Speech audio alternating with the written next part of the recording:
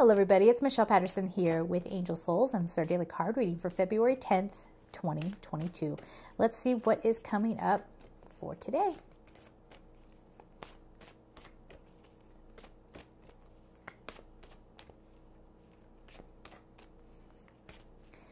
Okay, so we have Brilliance, discover your sparkle. See, 26. So there is something coming through that maybe you gave up on. Maybe you left it behind and you said, no, I'm not.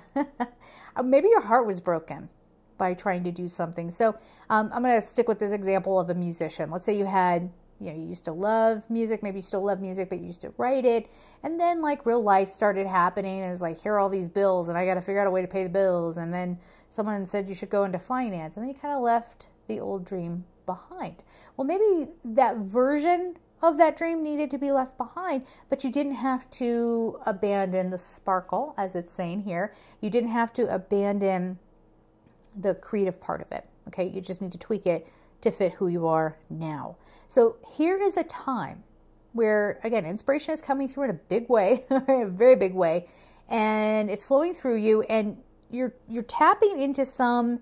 I'm telling you, it's just been kind of laying there. It's just been dormant and ready to be born again and ready to come forward. So if you are somebody, whatever it is for you, okay, an old passion, an old hobby even, doesn't even matter what it is.